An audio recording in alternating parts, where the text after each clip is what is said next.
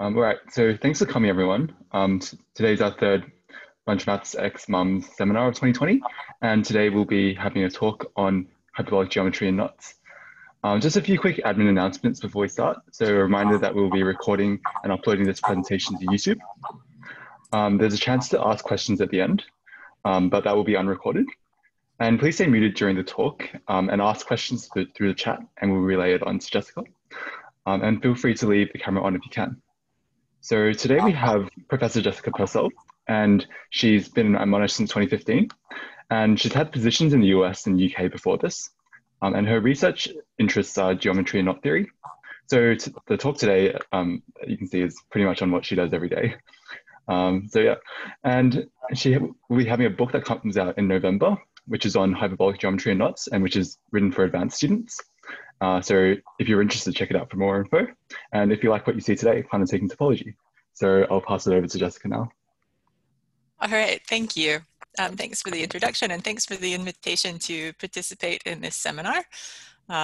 I guess I was telling people earlier, I've done a few LunchMaths seminars and I've done one MUMS seminar, but it's been a while, so it's nice to do them both at the same time, and I can kind of tick two boxes with one talk, so that's pretty awesome. Title of my talk is, you can see, hyperbolic geometry and knots. Okay, so this is a talk in 4 parts. The first part of the talk is about knot theory. I'm going to introduce what are knots and how do we study them mathematically, and move into some of the things that people have looked at in knot theory. So let's start super basic. What is a knot? Well, you can think of a knot as you take a string and you tie it up somehow, and then you weld the edges together so that it makes a circle. This picture on the left is supposed to be this 3-dimensional object. It's a knot. So more carefully, and if you just say this mathematically, you would say that a knot is a smooth embedding of the circle into a 3-dimensional space. So either R3 or the 3-dimensional sphere, also we're going to think of as 3-dimensional space with a point at infinity. It sometimes makes things easier. I don't think that matters for the talk. So but in order to study these, it's really awkward to work with embeddings or to come up with embeddings. Usually you study knots using some sort of a combinatorial picture, and that's what's going on the right side of this slide here. This is a knot diagram, and this is just an object that's just combinatorics. You take a graph, it's got to have 4 valent vertices, meaning 4 strands coming out of each one. And then at every vertex you decree based on adding these arcs which one is over and which one is under, and that will determine, and this essentially it determines a smooth embedding of the circle. Okay, and vice versa. So that's how you think about knots mathematically. We only think about them up to equivalence. So 2 knots are said to be equivalent if we can deform one into the other. So here's an example. Hopefully you can see that these are equivalent. The guy on the left is called the unknot. This is an unknotted circle. The guy on the right is also called the unknot because this is equivalent. You just take it and you twist it like that, right? So here's a slightly less trivial example. This is a knot that was written down by Goritz in 1934. He was a German mathematician looking at knot theory. It turns out that the Goritz knot is also equivalent to the unknot. So maybe I'm going to move on, but this would be a fun exercise if you get bored during the talk to try and show how you can deform this thing into the unknot. But I'm changing the slide, so you'll have to take a screenshot really quick before I move on. Okay, ready? All right, here we go. Here's another example of deforming knots. This came from an article written by George Francis, as you can see in the American Mathematical Monthly in 1983. This is called the figure 8 knot. And he shows how you can deform different pictures of the figure 8 knot into others. So the one here, well, let's see, I'm trying to, right here in the middle, is one of the classical diagrams of this thing. But if you do this little loopy thing and then you push it up and whatever, here's another diagram with a lot of symmetry, and you can move it around a sphere. Anyway, there are lots and lots of different ways of viewing the same knot, and it's not an easy problem to find out or to know when you have two pictures of the same thing. Okay. So a little bit of history of knot theory. We don't really know when it began, but people were looking at knots they have been looking at knots for thousands of years. This is a picture of a seal from Mesopotamia around 2600 BC. This is over here, it's a snake head, if you can see that, and then the snake, its body wraps around and forms this very cool knot, and then after it does this, it comes out here, here's the tail. And so if the snake eats its tail, I think there was some sort of a myth about the snake eating its tail, then you have formed a knot. And this was somebody's seal back in 2600 BC. So this is kind of it. I found this to be a really interesting example because I have a research paper from a couple of years ago that looks at related knots. So anyhow, we're all thinking about the same things. Mathematically, knots were first, they seem to have appeared in mathematical literature in 1771 by Vandermonde, seemed to be the first person to start thinking of these as mathematical objects. Gauss did a lot of initial knot theory, well, at least a little initial knot theory. This is a drawing from his notebook from 1794. He had a student Listing who did a lot of work on some knots in 1847. But it really, knot theory took off by work of Peter Guthrie Tait. So Tait was a Scottish physicist, and in about the 1860s, I think, is when he was looking at knot theories. There had been a conjecture that the fundamental units of the universe, so basically atoms, were made up of knotted vortices in the ether. And so Tait thought that he would classify all knots as a way of building kind of a periodic table of the elements. So he got going and did a significant amount of work just by looking at knot diagrams. So this is a paper, I have a really hard time reading Roman numerals, but this is from the Transactions of the Royal Society of Edinburgh in the 18-something. Somebody can try and read that for me. Anyway, so here is, this is his classification of knots up to what he called the first 7 orders of knottiness. This is about knots up to about 10 crossings-ish, I think, alternating in this particular slide. So in later years, he worked with Kirkman and Little, and so by about 1900, these 3 had classified all knots with up to about 10 crossings, with a few errors. Mary Haseman fixed some of those in 1916 in her PhD thesis with some extensions. And then not very much was done until about 1969 when Conway classified knots up to 11 crossings. And then in 1974, there was some corrections to this as well by Ken Perko, who was a student, I think, at the time. I wasn't actually aware of Mary Haseman until starting to look into this talk. This is some of what she published. So this is also in the Transactions of the Royal Society of Edinburgh. Amphichiral knots, this is a paper from 1918. So knot classification looked like a lot of cool diagrams back in the early days.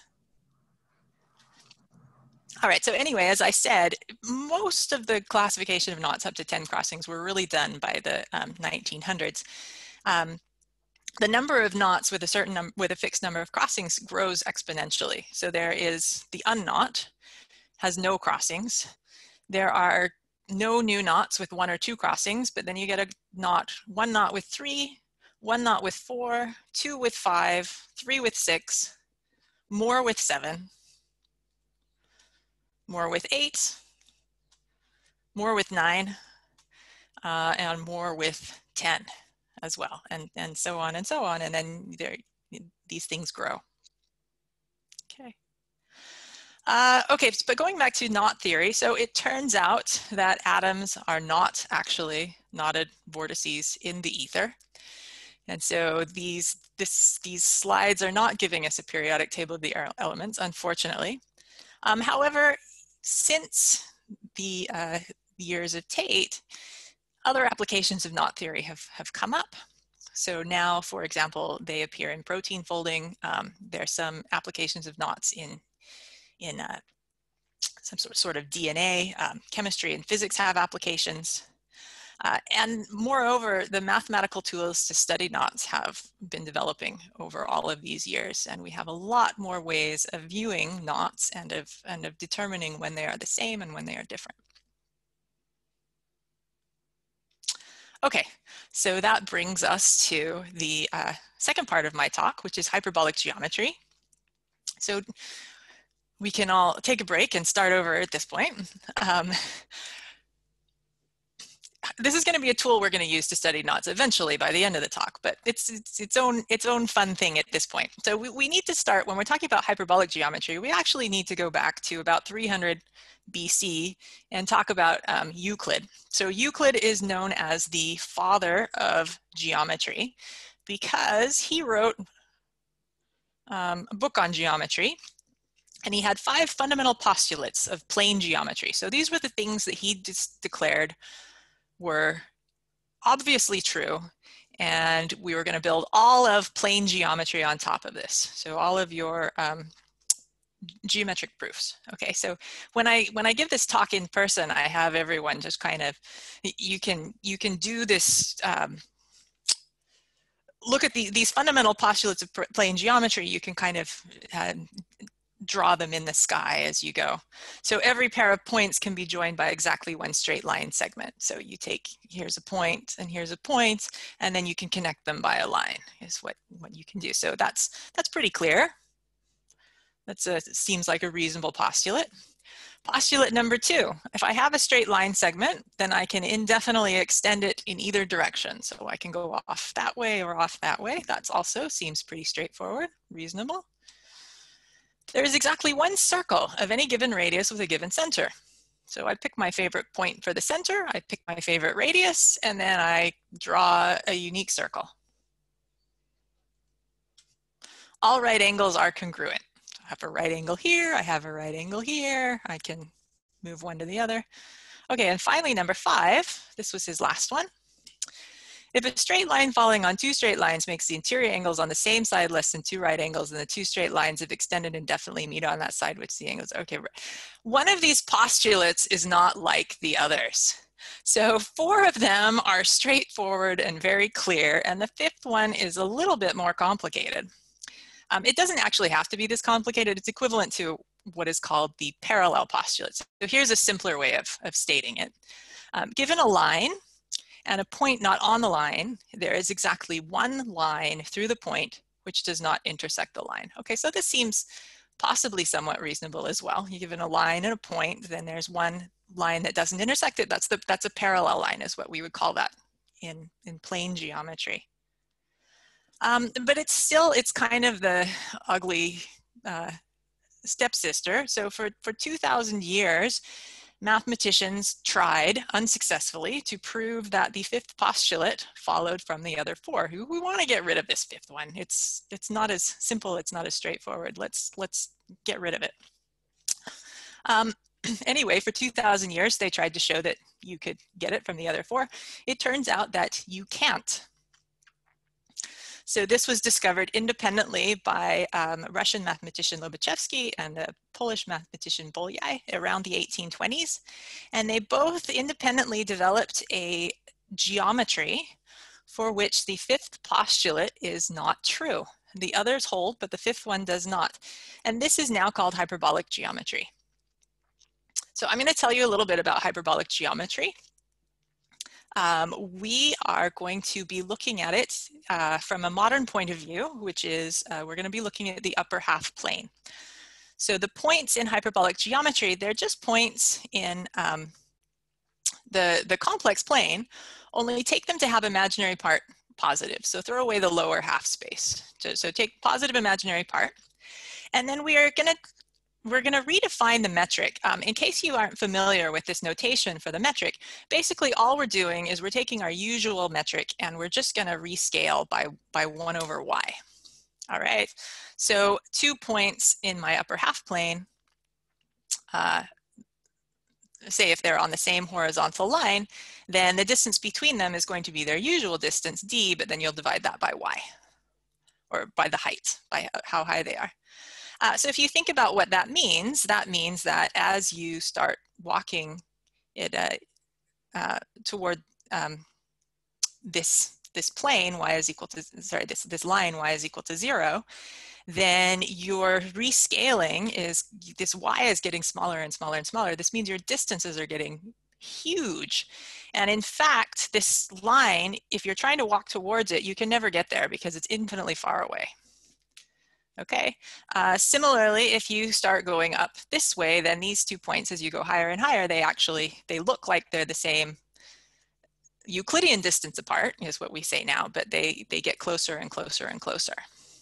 Okay, so if you change the metric, then the shortest distance between points change. So when I say lines here, what I mean are the shortest paths. Shortest paths.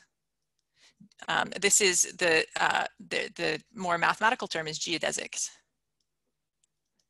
Okay, but the shortest path, the shortest distance path between points consists of vertical lines and semicircles. So why is that? If you're on one of these horizontal lines and you want to get from, say, A to B, it's actually, if you were in plane geometry, you would go straight across, and we know that's the fastest way to get there.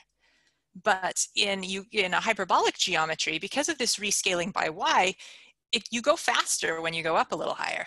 So it makes sense. So you save time if you go up a little bit and then back down again. And so it turns out that the shortest distance lines in hyperbolic space, they're either vertical lines like this or semicircles that meet the axis at right angles. Okay? So those are the lines that we're going to be dealing with in hyperbolic geometry.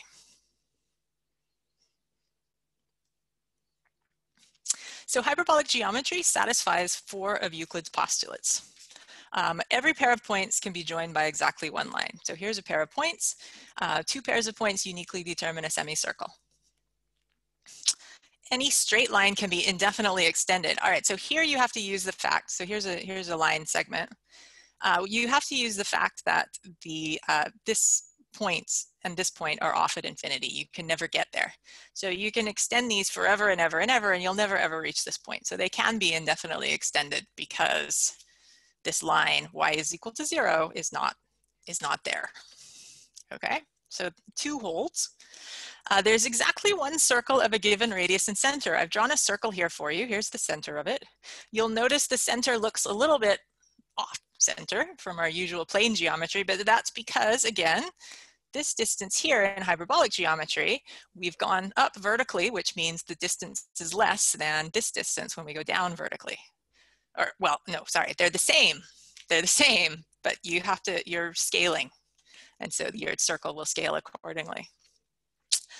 And then number 4, all right angles are congruent. Right angles in hyperbolic geometry are the same as right angles in Euclidean, in regular plane geometry. It's just when your lines meet at, it makes sense to talk about lines meeting at angles, and when they meet at a right angle, that's going to be, those are congruent. Okay.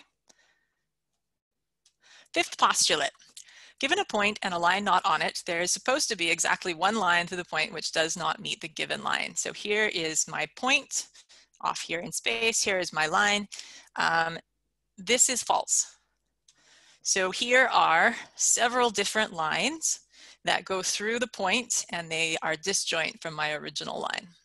And in fact, there are uncountably many lines that do not, which go through the point but do not meet the given line. Okay, so not only is this false, this is as false as it can be, perhaps. Okay, so now you may be asking, so what? So if that brings us, it's a really good question, and brings us straight into part 3 of the talk. which is geometric structures. So how are you going to use these things? So this is how I'm going to use these things. I'm a topologist, so I'm interested in studying spaces and classifying spaces.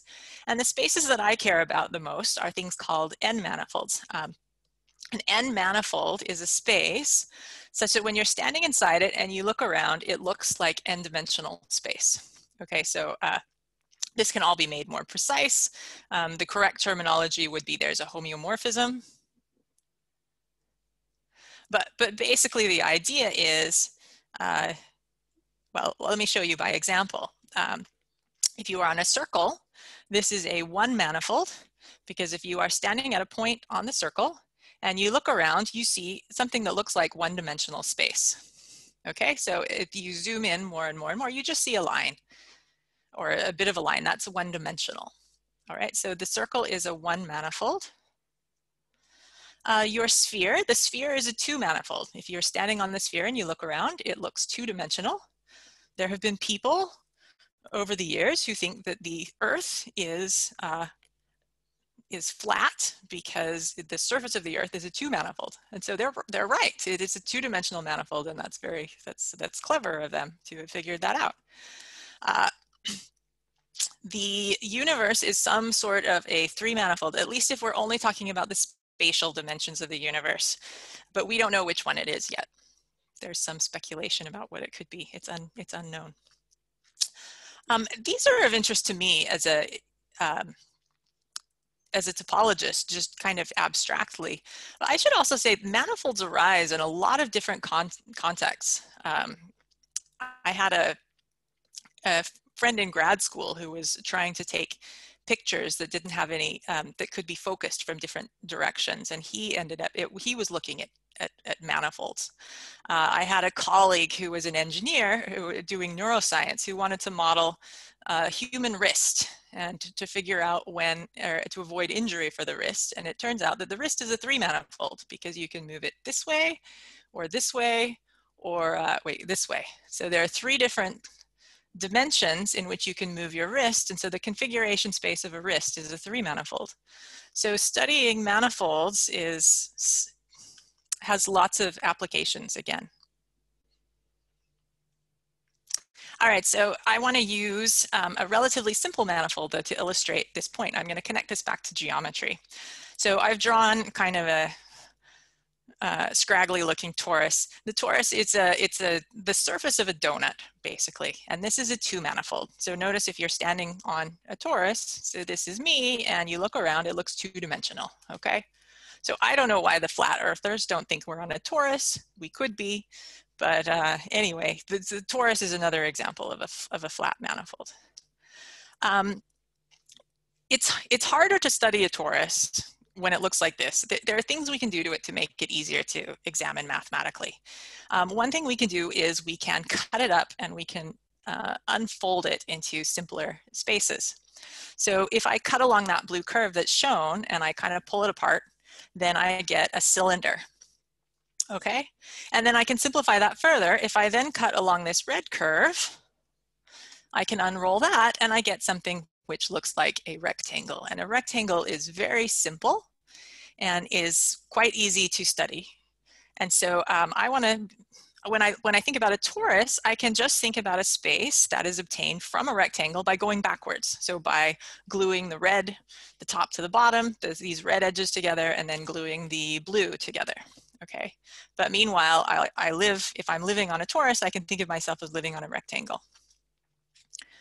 If I am actually living on a torus, then when I walk around the torus, when I think of it as a rectangle, well, let me see.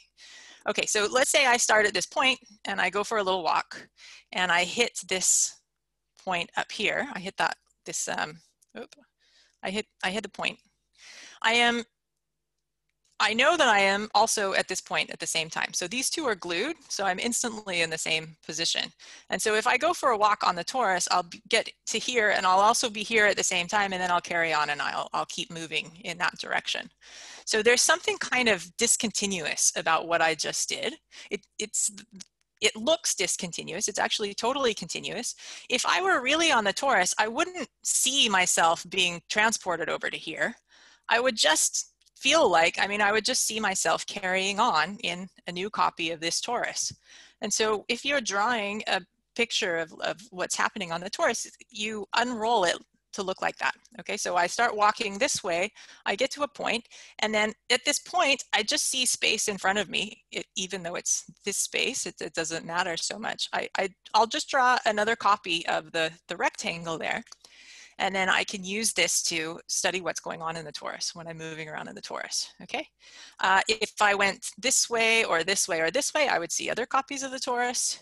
And then similarly, if I go into here or here, and so on. And so I can actually cover the entire plane by copies of the torus. And the lines, straight lines in the torus, end up being straight lines in the plane. And so a lot of the geometry that I can get out of the torus, I actually get out of the plane. We call this the universal cover of the torus. And so the universal cover of the torus is the plane. Okay, there are more interesting manifolds out there in the world than just the torus. Here's another one. This is called a double torus, or a genus 2 surface sometimes. So anyway, it's something bigger than a torus. You can cut up this higher genus thing, this bigger surface, just like you did the torus. In this case, you would want to cut along these curves that I've drawn. So you've got the red, the purple, the orange, and the blue. And if you cut them, instead of falling apart into a square or a rectangle, this one falls apart into an octagon. Okay, it's not as easy to see. But I mean, maybe one way, if you start, say, at a point in here, and you're just going to walk on the boundary, you can go you see yourself going from the purple, then you'll go around the red, then you'll go around the orange, and then the blue, and then back to the orange, and then back to the blue, and then back to the purple. Where does that come out? Back to the red, and then back to the purple again.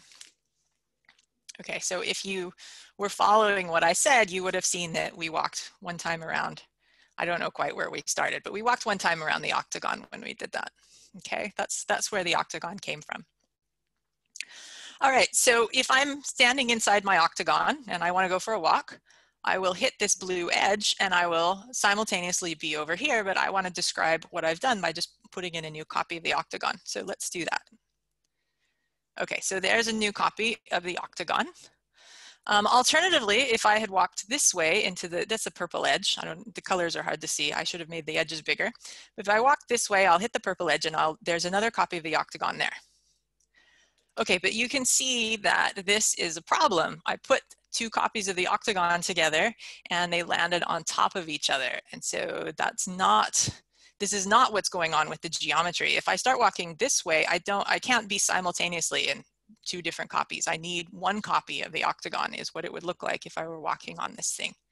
Okay, so what I need to do is somehow shrink this octagon a little bit and make it fit into this plane so that I can cover the plane with these octagons. But there's no hope of doing that. So notice that over here, let's see, if I try and stand on this vertex, then I can see all the different corners of my octagon at once, and they all meet in this single point, and they make an angle of 360 degrees, or 2 pi radians. On the other hand, if I look at all of the angles of any octagon, the sum of the interior angles, this is a fun exercise, this is 1080 degrees. So there is no possible way that I can stand here and see 360 degrees. So the universal cover of the genus 2 surface cannot be the plane. Well, what is it? It is hyperbolic. There's hyperbolic geometry. So you can make an octagon with all of the angles having being 2 pi over 8, however many degrees that is. And so then this thing fits up. When you unroll it, you can take copies of these octagons and glue them together. and you will fill up the hyperbolic space with this with these octagons. And so the universal cover of the genus 2 surface is hyperbolic space. And we say that this particular surface is a hyperbolic surface.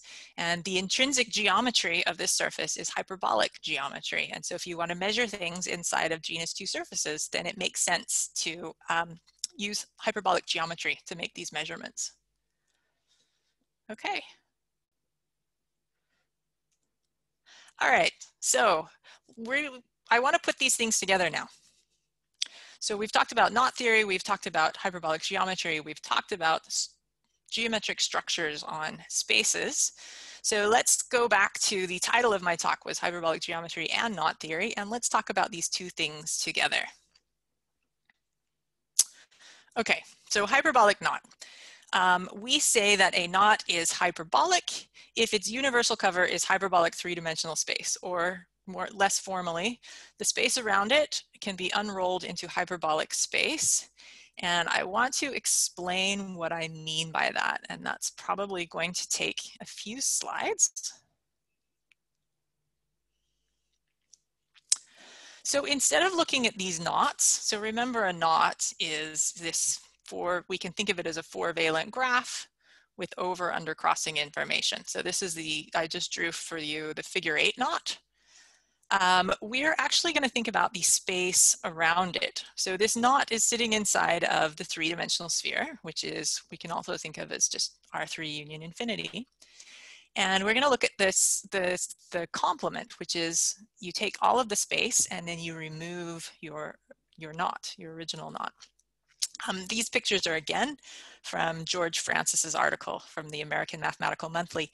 He's illustrating some surfaces that live inside of the knot complement. So knot complements can be somewhat complicated spaces, but here's a picture of a surface that lives on the outside of the knot. Here's one and here's a second one. Okay, so this is stuff that's happening around the knot, but not on the knot itself. We're going to cut the complement of a knot into tetrahedra. Okay, so this is a super fast picture that starts up here in the top with the figure 8 knot and then shows you how by over here in the bottom you've got a tetrahedron. Okay, so this is it turns out that the figure 8 knot complement can be cut into 2 ideal tetrahedra. Maybe let me go through this. I think I have one extra, a blank slide. I do, yeah. Let me go through this a little bit slowly, just to give you an idea of how you would do this. So I'm going to cut the figure 8 knot into tetrahedra. Is the hope at this point. And what I'm going to do is, so the figure 8 knot, whoops, I'm going to draw it on a plane, and that's kind of hard to draw. I'm trying to draw it sideways. So here's a plane, and my figure 8 knot, it lives on the plane, except it goes a little bit above and a little bit below the plane at the crossings. Okay? All right, so this plane, this is actually, you can think of this as being identical to a copy of a 2-dimensional sphere sitting inside of the 3-dimensional sphere. So the 2-dimensional sphere is R2 union infinity, the 3-dimensional sphere is R3 union infinity. Okay, and so there are 2 sides to this plane. There's one side that I'll call, say, the top, and there's one side that I will call, say, the bottom. And now what I'm going to do is I'm going to take 2 balloons and I'm going to put one balloon on the top. So here's a balloon. And then I'm going to put one balloon on the bottom. And I am going to start expanding these balloons. I'm going to fill the balloons with air and they are going to grow, grow, grow, grow, grow until they bump into this plane and they're going to start meeting each other. All right, and where they meet each other is going to determine, by the time I'm done, these 2 balloons are going to become tetrahedra. All right, so there's some magic involved in that. So where do they start bumping into each other? They will, they'll first start bumping in these regions of the diagram. So there'll be some bumping there, there'll be some bumping there, there'll be some bumping, I need another color, right? So we'll be bumping on the outside, we're gonna get these things bumping, and then there's gonna be, right? And then on the inside here. So the balloons are going to start forming these regions where the top one is hitting the bottom one away from the diagram or away from the knot. And if you keep growing the balloons, these regions where they bump are going to grow and grow and grow, and they're going to expand, and they're going to fill these regions of the diagram right up to where the crossings are. And then they're going to be doing something a little bit more complicated. In particular, at this crossing, say here, this blue bit and the red bit are going to meet each other. So they're going to meet at, sorry, the blue and the green are going to meet across an edge that looks like this. And this is going to be true of all of these faces. So each of the faces is going to be meeting at an edge that it'll meet an adjacent face and an edge that looks like this. Okay, so these edges will be filled in where the crossings are. That's not a crossing, that's just and so I get regions of the diagram where my top balloon has met my bottom balloon, and they overlap in these red arcs at crossings. But then, well, the first thing to notice is that there are two spaces where these red arcs kind of are identified to each other, there and there. All right, and then the next thing to notice is the knot is not part of the picture. And so each of these little regions here, where I've got a picture of the knot, these can be shriveled around and moved and collapsed, okay? So all of these little remnants of knots, here, here, here, and here, I think there are 4 of them, they can be collapsed. So let me go back to the previous slide and show you that. So in this previous slide, I have drawn for you these faces. So we've got this blue, we've got the blue face, we've got a green face, we've got a darker blue face and a gray face. These are where the 2 balloons are meeting. And then in this picture here, I have things, I guess I don't have the red edges. There's a red edge here and one here and here and here. So I've set them, I start setting the bits of knot free. And these black things I allow to deform and to move around. And then from this to this, I allow the black to collapse. So this region here that was part of the knot becomes this single point here. So a long skinny blob collapses to a little tiny blob. This very long blob collapses to this small blob. And you can see, you can kind of follow along what's happening as I collapse. So this blob gets collapsed, this blob gets collapsed. If you look at the side of the blue face, it goes along one edge and then a blob, and then an edge and then a blob, and then an edge and then a blob, and it's back to where it was. So here's edge, blob, edge, blob, edge, blob. By the time we collapse all the blobs down to these single points, that's a triangle. So what have I done? I have turned this thing, this balloon on the top, into something with 4 sides. Each of them are triangles. And then these vertices. Okay, this is a tetrahedron.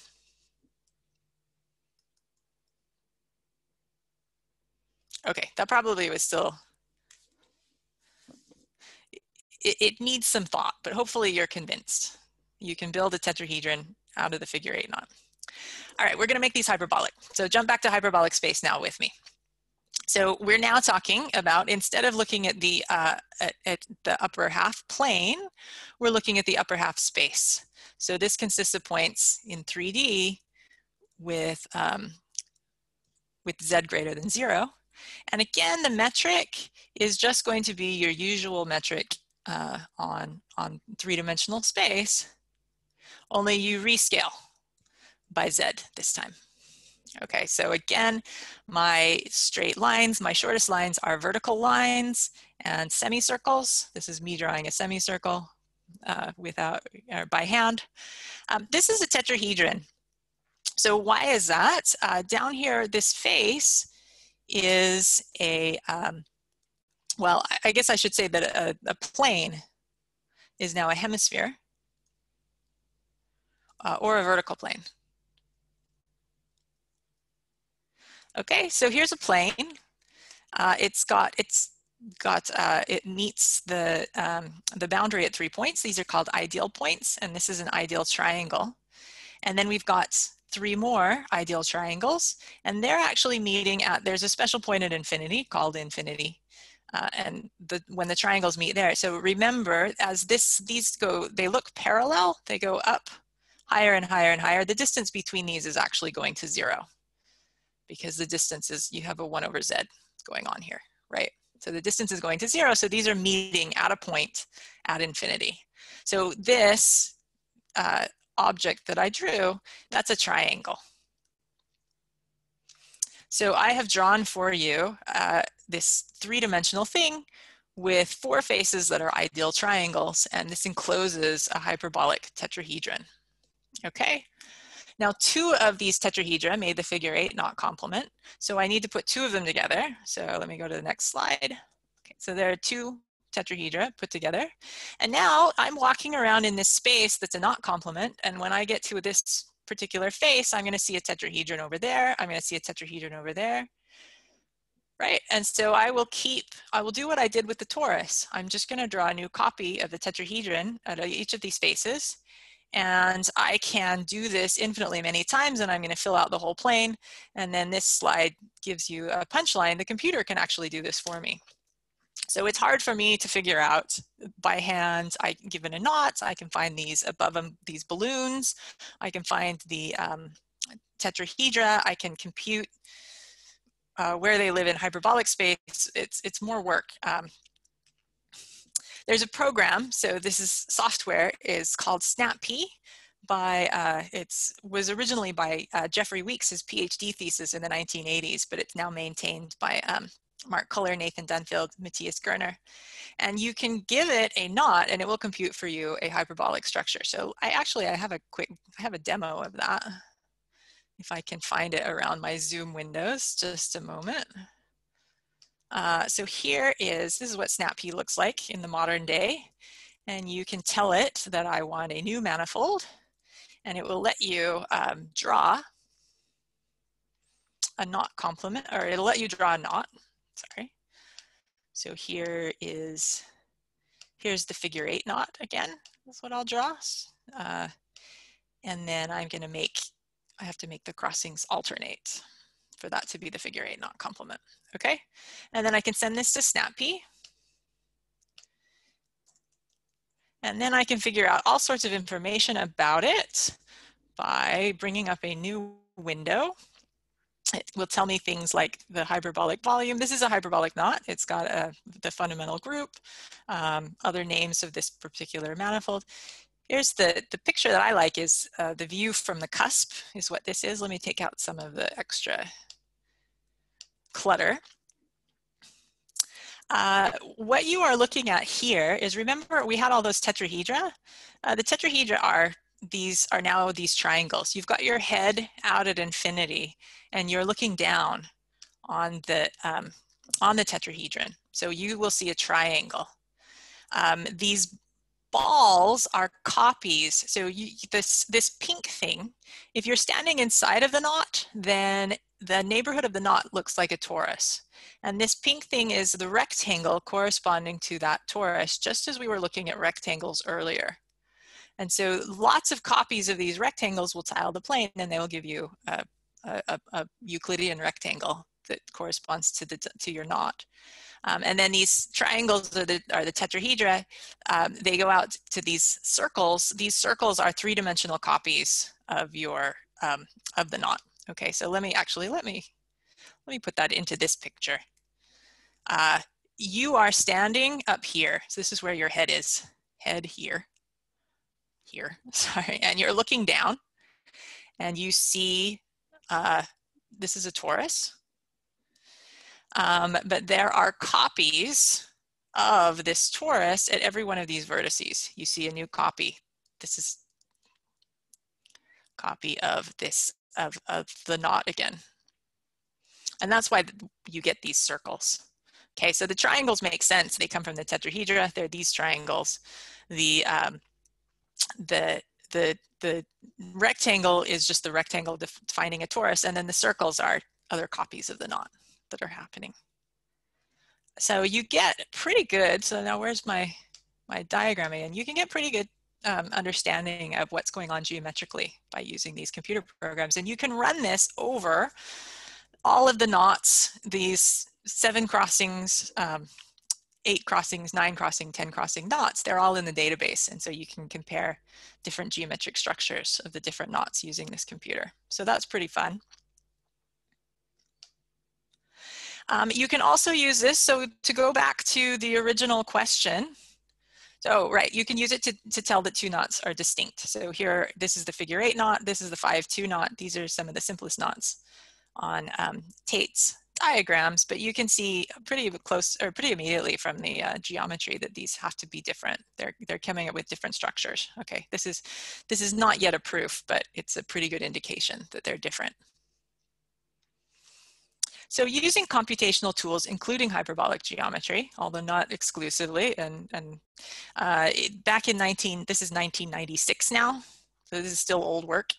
Hosty, Thistlethwaite, and Weeks, they classified knots all the way up to 16 crossings. And they found that there are 1,701,936 distinct prime knots with up to 6 crossings, and only 32 of these are not hyperbolic. So for the others, you can compute their hyperbolic structure, and you can check that they are distinct, and you can learn all sorts of things about their geometry. So that's pretty cool. Even more recently, this is Ben Burton. He works at UQ. He classified all knots up to 19 crossings using computational tools. Just because you wanted to know, there are 352,152,252 distinct prime knots with up to 19 crossings. Of those, more than 294 million of them have 19 crossings. So only 58 million-ish have 18 or fewer crossings, right? So this fact that the numbers of knots with particular crossings grows exponentially, you can kind of see here. And of these 352 million, only 394 are not hyperbolic. Most of those are 19 crossing knots as well. So, and again, for all of these hyperbolic knots, you can throw them into the computer and you compute things about their geometry and distinguish them, etc. Anyway, that's all I had to say, so thank you very much. Yeah, so thanks for the talk, Jessica. That was great. I definitely learned some new things. And yeah, the program is really cool to see how that all works. Never knew that you could use hyperbolic geometry to kind of learn new stuff about nuts. But yeah, so can everyone please unmute their mics and give Jessica a round of applause?